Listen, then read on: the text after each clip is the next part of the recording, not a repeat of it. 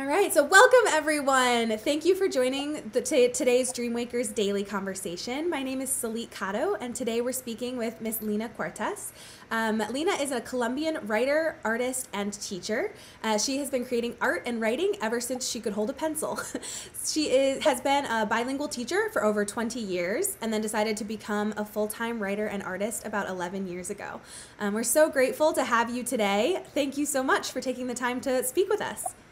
Thank you, Salit. I'm very happy to be here. So great. So we are broadcasting to a wide audience today. We've got middle schoolers, high schoolers, people looking to go to college, all of our educator community, and we would love to just know a little bit more about you, what your life journey has been thus far. It's been a very long journey, very intense. I was born in Colombia. That has a lot to do with who I am. I'm an existential person. I follow my heart. I love being able to read the world through two languages. The fact that I'm bilingual, I think, makes me much more open to other cultures, other people. I love being able to tell stories, and I feel blessed. That's amazing. That's beautiful. We actually have an educator who submitted a question. She teaches in Oregon, and a lot of her students are actually bilingual and come from a variety of backgrounds. And she was just wondering, how do you bring your culture and your language into your work day to day? And what does that mean to you? What does it look like? And do you have any advice for students who are really struggling to accept that part of themselves, or maybe don't see the benefit of being bilingual or having another cultural background in their day-to-day life? Wow, that's a phenomenal question, and it is so timely because I think life is actually a journey where you are given the chance to find out more and more about who you are, and that's always your biggest strength. Nobody can beat you at being you. And where you come from is essential because that's how you figure out where you're going. And today I perceive a lot of prejudice and bigotry that I thought we had overcome. And I think it's so important to feed your identity with information about where you come from, where your parents come from, the kind of food that you were brought up with, the cultural distinctions that fit your background. And as my children were growing up, I loved it when their friends would come and visit and we would share arepas. Arepas are very important in Colombian culture. And I'm usually playing music, salsa, merengue. I break out in song, I start dancing. And when my kids were around elementary school age, they were very embarrassed. But as they started growing up and they started realizing it's actually cool to be from someplace else. And it was so neat because their friends would ask me questions and about Colombian food and about phrases that I interject sometimes. I say listo a lot. And many didn't know what listo meant. And that means you're ready for anything. And when I was a teacher, it was crucial. I always made arepas with my students. I would take cornmeal into the class and my little toaster oven, and we would make arepas because arepas are like our bread. And I think when you actually taste food from another country, your senses are opened into another's reality. And flags, talking about your flag, trying to learn about the cities in your country, asking your grandparents before they're gone what their childhood was like, cooking with your parents, and just staying proud of who you are. Absolutely. That's such a beautiful answer. I want arepas now. I need to come and eat some arepas with you. So I would love to learn a little bit more about you now own your own publishing company. And I would love to know what that looks like in your day to day. Maybe it looks a little bit differently now that a lot of people are working from home and, life has a bit of a different rhythm, but I'd love to know your day to day pre all of this work from home lifestyle, and also now that we're working from home more often. It's changed, but at the same time, I feel I had a head start because sometimes I feel I'm a little bit of a nun. I spend my days writing, painting, reading. Those are my three main activities. But because I work at home, I have a very strong routine. I also live surrounded by a forest, and I take care of a lot of animals. So I get up very early and I feed my chickens and the dogs and the deer. I take off running. I always make sure I incorporate exercise into my routine. Otherwise, I don't function well. And so I had a head start. I have a routine and I hold on to it more. But I used to travel a lot. Last year, I traveled every month. And so that made me interrupt my projects a lot. And now that I'm stuck at home, I have no excuse. And I find I'm being much more productive. I organized my files. I contacted you guys again. I'm keeping in touch with friends that are important to me. And life is just becoming much more meaningful. I am more purposeful in everything I'm doing. Mm-hmm. Yeah, I think a lot of people are finding that having a little bit of structure to the days is really helpful, trying to schedule in those opportunities to get out and interact with the world. Correct. Absolutely.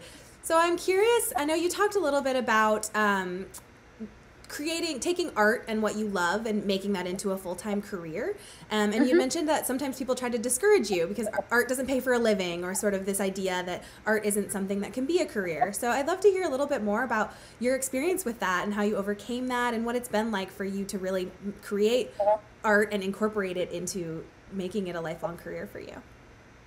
It's very interesting because sometimes I feel it wasn't even my conscious decision. Because when I was little, I believed, I swallowed the pill that I could not make a living with my art. And I come from a long line of teachers. It was the profession that my grandfather had and most of my family. And so I chose teaching because it would be a solid, steady paycheck. But I never stopped creating art or writing. And so when I would have an empty slot in my day, I would find myself reading and writing again. And so slowly life pivoted me to realize that's what I love to do. And in a way, it's still teaching. I feel I'm still reaching students. But one day, especially after working in a private school in Dallas, I realized this is not what I want to do anymore. I want to write and I want to create art full time. And so it was funny because I came full circle. I came back to what I love to do. And I've never created art to sell. That's never been my purpose. I think if you follow your heart and you find a way to serve, you will take care of paying the bills. Life will figure itself out. And the more I see the world has changed, the more I understand now there are tools where you can make a living out of your art. And I have 2 grown-up children, and they're both very creative. And I have total faith that they will be able to figure life out with their creative talents. Absolutely. I love that.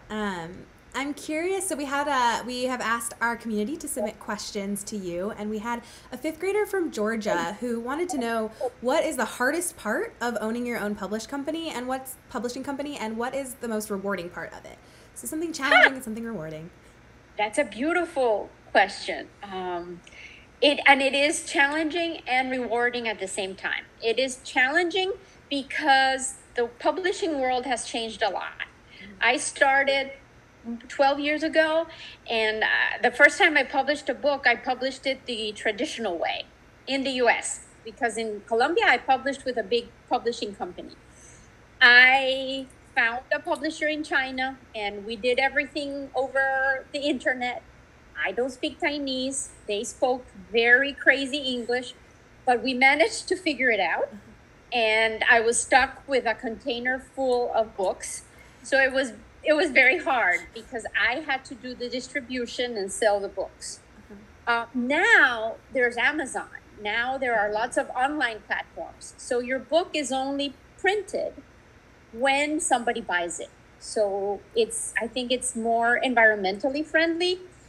You don't have to worry about where you're going to store those books until you sell them, but it's still up to you. You have to promote the book and hopefully contact people and tell them, I have this book and I hope you read it and you enjoy it.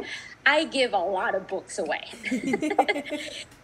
But I find for every book I give away, I make some sales. So it's all a matter of persisting. I am a very stubborn person. And so that helps.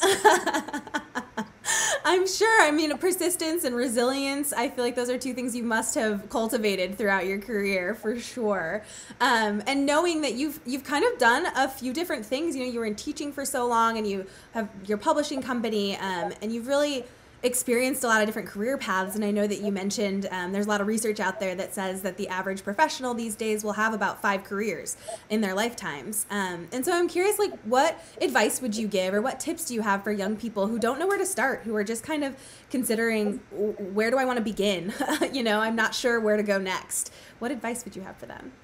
I think the more you know yourself, the better those choices come naturally to you. Because there's so much pressure on young people today. When I lived through the college application process with my children, I thought it was pathological, completely.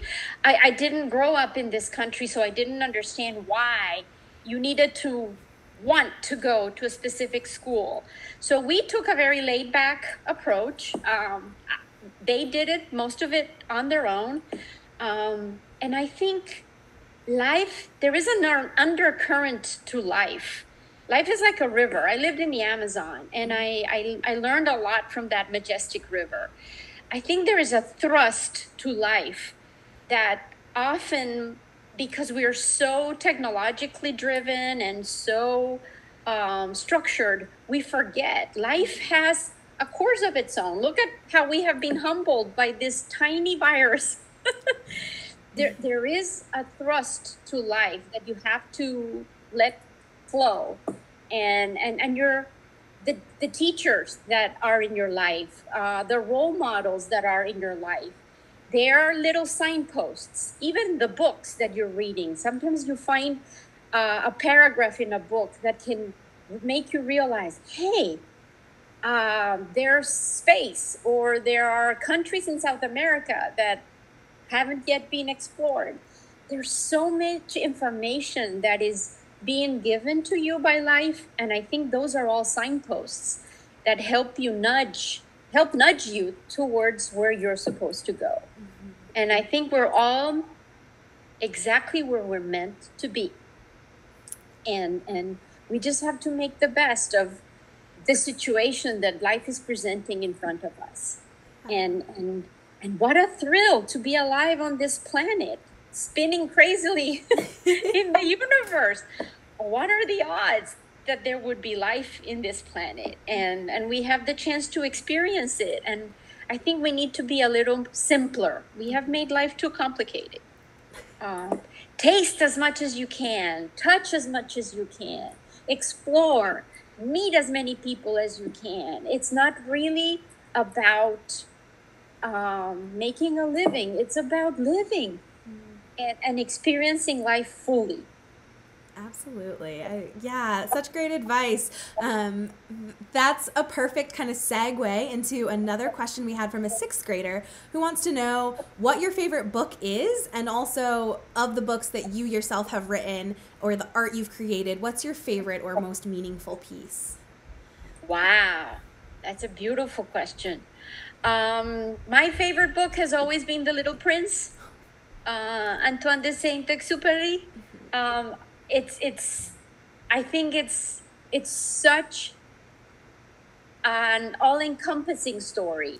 It's a fairy tale, but it speaks to children, it speaks to adults, and there are so many levels to it. It's a beautiful story. It never grows old, and I have several copies. So when I'm feeling down, The Little Prince reminds me to go love my rose. I love that. And the last book I published, it's called Victoria Amazonica, and it's my memories of having lived in the Amazon. And I published it for my mom. She died almost 2 years ago, and I had promised her that I would publish it, and I didn't publish it while she was alive. But within a month of her death, I published it, and I published it in English and in Spanish. And now that the Amazon is burning, and that our planet seems to be screaming at us, it's much more meaningful. And right now I'm re-editing it. I want to publish it with photos and art, because I just published the text to keep my promise. But I think I need to share the many pictures that I took of the Amazon and the art that I have been creating for 30 years. So that book is very important to me. And I'm creating a podcast based on the Amazon stories, because the overall message is that we never achieve any of our victories alone. They're always achieved because of community. And I think it's such a timely message. We need others. That's why we're reaching out. Exactly. That's a beautiful question. Thank you. Yeah, I look forward to seeing that. I'm sure you have such a unique perspective, having lived there and now watching how it's evolved over just your lifetime. That's super important to capture those stories and share them. True. Yeah. So a little bit more about your publishing house. I know that it's called Lunia, which translates to Little Moon, correct? Right? Did I get that Lunita. right? Great. Lunita. Lunita. Can you tell us why you chose that name and what it means to you? Yes. My name is Lina, which means daughter of the moon. I was born right 2 months after men landed on the moon, and my mom dreamed that I was either Lina or Alina. And the moon has always been a huge motif in my life. And I want to be like the moon. I think I was born to bring some light into the world. And that's why I chose Lunita, because she is a powerful, humbling force. And I think we all came to walk each other home. And Lunita has been my vehicle to share my stories. And I dearly love Lunita. That's beautiful. Thank you for sharing. Thank you. So we're running a little low on time, so we just have one more sort of wrap-up question. You have shared so much of your story with us. I really appreciate that, and hearing about your Colombian heritage and how important that is to you and to your art. And I guess I'm just curious, what are a couple of pieces of advice, things you would like to impart to people who are watching this conversation? What are a couple of things you want them to take out of what we've talked about today? Wow. I want them to remember that books are the best of friends. They're unconditional. They open a portal into another world. Every book can transport you to a different place or to another human being's experience. So books are such powerful weapons, and they make us smarter.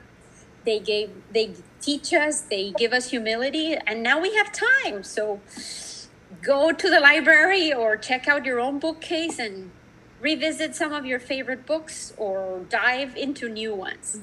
And the second one, which is, I think, very, very timely, is that living is a daily choice. And falling in love with life is a daily challenge. Life is asking us every day, who are you? And you answer with every decision you make. So make that breakfast substantial.